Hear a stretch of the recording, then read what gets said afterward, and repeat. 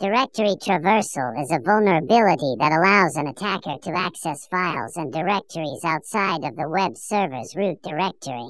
This can be exploited by manipulating input fields that reference files on the server, such as URLs or file paths. I recently had the opportunity to test my skills in a directory traversal challenge on Portswigger.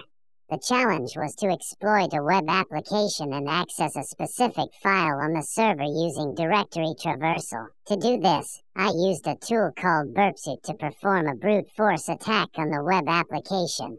I first turned on the proxy and intercepted a request to the web server. Then, I used burpsuit's intruder tool to repeatedly send requests with different payloads. To find the vulnerability, I downloaded a path traversal payload that contained a list of known directory traversal patterns. I used this payload to test the input field and see if any of the patterns were successful in accessing files outside of the web server's root directory. After some trial and error, I was able to successfully exploit the vulnerability and access the file I was looking for.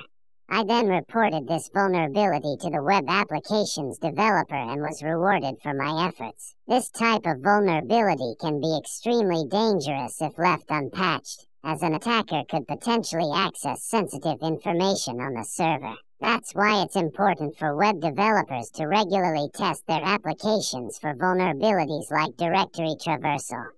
Thank you for watching, and I hope you found this video informative. Here are a couple of examples of directory traversal vulnerabilities and the rewards that were offered for.